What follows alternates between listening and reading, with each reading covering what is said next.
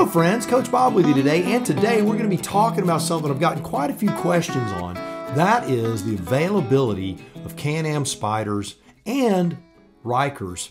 You know, right now we're in an unprecedented spot in history where things that are normally available just are not available, and the reasons why and why not. I've spoken to several dealers, and I've also done a screen grab of a recording from the BRP CEO. Now, he was talking in French, so there is a sync between the lips and the words, but he gives you a little insight of what's going on. So before we get started though, if you would, subscribe to the channel, give this video a thumbs up, moves us up in the algorithm. If you're not subscribed to the channel, make sure you do subscribe. Make sure your notification bells are on so you don't miss any of this engaging content. Without further ado, let's listen to the BRP CEO and see what he has to say about delays. Hello everyone. I hope you are keeping well and staying safe. Today, I want to talk to you about the difficulties we continue to face. I know some of you have been waiting a long time to receive your product, and it is disappointing not to start your riding season as planned. I am sure you are aware that we are facing multiple challenges due to the pandemic, a lack of electronic components, transportation backlogs, and most recently, labor shortage. Despite these difficulties, we strive to deliver our dealers' orders. It may take more time than we wish. We believe this is the best way we can serve you rather than canceling units.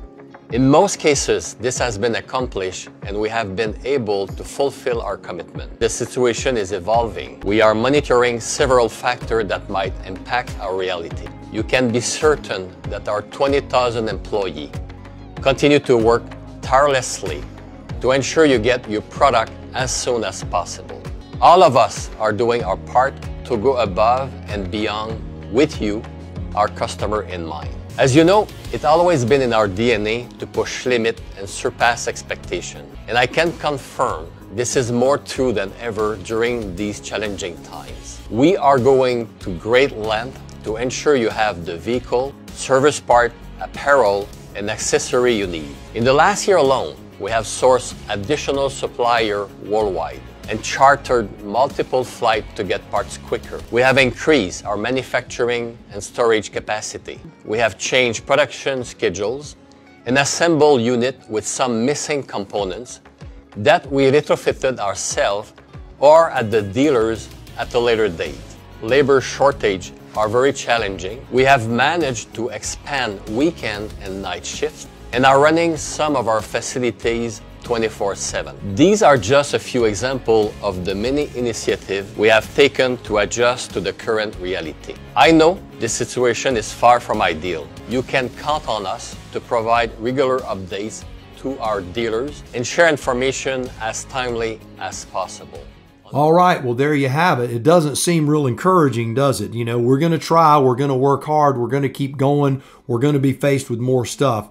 I do want to also let you know I did cut sections out of that video for the sake of time. He did a little talk about their off-road stuff and jet skis and, you know, and then of course, you know, hey, I'm really sorry, I'm really sorry, I'm really sorry. I cut all that stuff out just so you don't have to hear the multiple apologies. But if you do want to see it, there will be a link to that video down below. You can watch it in its entirety. It's probably 2 minutes longer, but I think you got the meat and potatoes of it. So the first thing we want to do is break down a little bit about what he said about what they're trying to do to resolve the problems, things that I think are good, things that I think aren't so good. So we'll talk about that. So the first thing, here are their solutions to these problems. One is they've outsourced additional suppliers worldwide.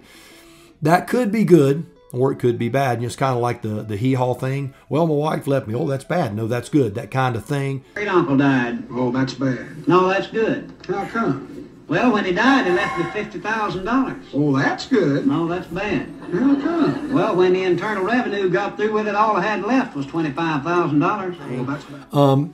It depends on the supplier, right? If the supplier is building a quality product and it's going to be good, then that's a good thing. And if it's, you know, some, you know, cheap junk made somewhere else in the world where quality control is kind of under the rug, might not be a good thing. I think only time's going to tell on that one. Chartering flights to get parts quicker, definitely a big thumbs up. I know that costs money. Increased manufacturing and storage capacity. That's a good thing too. If they're increasing their capacity to manufacture, that's a wonderful thing. Storage, you know, hopefully they're not going to need a lot of storage, but apparently they're going to. We're going to talk about that in a minute as well. Also, they changed their production schedules. They're doing some weekend shifts and midnight shifts, and they've even brought office people in from the front office to work back there in the manufacturing part of the plant where they're all pulling together. That is a really, really good thing.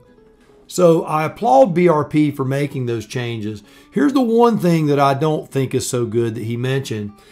This is where he refers to assembled units with missing components that will be sent out to the dealers, and then the additional parts will be sent out so that assembly can be completed at a later date. I've spoken to two dealers. Both dealers are dealing with this, by the way. Byron Motorsports up in Byron, Georgia. Wonderful, wonderful people. Spoke to the sales manager up there. His name's Aaron. Great guy. If you can do business with them, do business with them. They have a lot of inventory of a lot of things, not just the Spyders. So if you're looking for a motorcycle, you're looking for a side-by-side, that sort of thing, be sure and check them out. I'm not getting a dime from those guys. I bought my Suzuki from them. They did a great job. They sold me the bike at a great price. They treated me right, and they've been kind as they could possibly be. Well, here's where they are right now. If you're looking for a Spyder, they have an RT Limited in stock. However, it is incomplete. They are waiting on components for it. But if you wanted it, if you wanted that, then if you're willing to wait for the components, give the guy a binder. As soon as the components get in there, they'll get that thing assembled and you can get you a Spyder. But one that they do have in stock that is really cool, that was the one that I said when the unveiling of the new 2022 year, that I said this would be the one I would want, is that new Special, the F3 Special in red. They have one of those in stock. It is complete. They're going to be assembling it here in the next day or two. So I don't expect that to be on the floor very long. If you're looking for an F3 Special, man, I wish I could pull the trigger on that one, but I just can't do it right now. That would be a heck of a machine to have. Also, on the Ryker front for Byron Motorsports, as of now, they have 4 Rykers in stock. They are the Ryker, they're the 900 Rykers. Don't know if they're the rallies or the standards. You could call on that, what colors and all that's available. But they do have 4 Rykers, 4 900cc Rykers in stock at Byron Motorsports in Byron, Georgia. Orion Motorsports here in Tallahassee. I reached out, talked to Orion this morning. Right now, they're not expecting any Rykers until the end of May. Yeah, the end of May. 6 weeks, man. So the 31st of May is basically what they're looking at getting some Rykers. Now, as far as the Spyder, let's talk about what's going on with the Spyders at Orion Motorsports. He has 3 Spyders in stock. Now, are they F3s or RTs? I'm not sure, but they're all 3 incomplete. So these are machines that they cannot assemble and cannot sell right now. Could you put a binder on it waiting for whatever's missing on them? You could probably. I'm sure he'd be more than happy to do that for you. But what are they looking at in the future of getting a Spyder? Additional Spyders. Byron Motorsports and Orion Motorsports are both looking at, we don't know. Delay, delay, delay when it comes to the Spyders. The Rykers, you're looking at the end of May. It's just where it is. So let's revisit the one thing that I think is a really bad idea, and you're seeing it already in play, into the tune of 3 Spyders at Orion Motorsports and 1 Spyder in Byron, Georgia. Now, these are things coming from me. These are not things that these dealers have told me. They have not complained. They have not said anything negative or arbitrary about BRP. They are great dealers, and they represent BRP very, very well. Even when I try to pry bad information out, they won't let it out because they're good people and they care about the product, and I'm glad of that. So I want BRP, if anyone from BRP manufacturing sees something and they go, man, these people, these dealers said bad things, I want you to know they did not. This is Coach Bob 3 opinion. This is my opinion, Coach Bob, not theirs. Now that we have that out of the way, sending out a product, an incomplete product, in my opinion, is just a bad idea. whenever you had an incomplete product, you're like, okay, which parts are missing, and are the parts that are going to come in, are they going to be, they're going to fit properly? Whenever you're manufacturing something, you have all of the resources at the plant to make things work. To ask a mechanic to take an incomplete motorcycle and just figure it out later on down the road, I just think it's a little unfair from the manufacturer to do that to them. I understand you're running out of storage space, and I'm sure that's why. So maybe this is a better solution, but right now, just in my mind, I look at quality and the potential for error, the potential for bad quality control. I think that exponentially raises that. So I hope BRP is really watching that scenario very closely. The other thing I want to mention is that a lot of things that these things are waiting on are these chips. Chips we're getting from China and those sorts of things. I don't know if I can find the picture, but if I can, there is a place that has like a ton of Ford trucks that are just waiting for chips. They're completely assembled, they're ready to go, and they're just sitting there waiting for chips. This is a real problem, and these manufacturers are really struggling trying to get the stuff out to you because they are beholden to other countries that aren't getting them the things that they need to produce something that you, the consumer, and me, the consumer, that we want.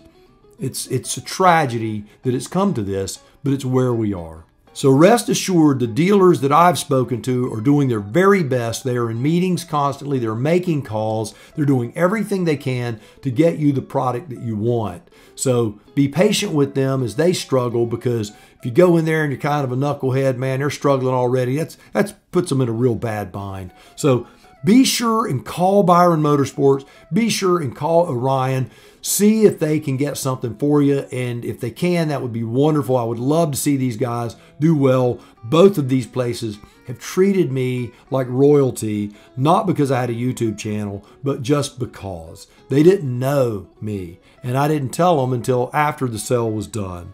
So these guys are straight up people. They're good people. So treat them with a lot of respect, and they're working hard for you.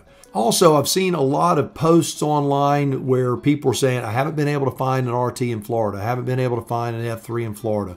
So I've told you where one is that's complete, and I've told you where 4 are that are incomplete. 3 at Orion, 1 at Byron is incomplete, and 1 complete beautiful F3 is at Byron. So look around. They're out there. They're hard to find, but they are out there. One of the concerns that I have, close this computer here, one of the concerns that I have, and Kraken's Garage did a video on the surcharge where, you know, manufacturers are having to ship things and things are costing more to send out, and that surcharge is going up as inflation continues to increase and this shipment is being delayed. There's a real possibility that surcharge could be tacked on to units that aren't in yet. So if you try to order a unit, are you guaranteed MSRP? I would say you're guaranteed MSRP, but that surcharge is going to fluctuate. If it goes up, if it costs them an extra $1,000 to ship it from Canada to Florida, you're going to eat that $1,000. I can't imagine the dealer eating it. Maybe they will. I don't know. Maybe they'll split it with you. But it's something to be aware of. Keep an eye on the whole surcharge thing. It is a very interesting place that we're in right now. Not a place we want to be, but it's where we are. All right. Well, do me a favor until next time. Go out, buy the motorcycle of your dreams, eat right, take care of yourself. And remember, if you're not having fun, you are doing it wrong. Now you go seize the day, and I'll see you on the road real soon, hopefully on one of those Spyders that was at Orion or Byron. All right. We'll talk to you soon.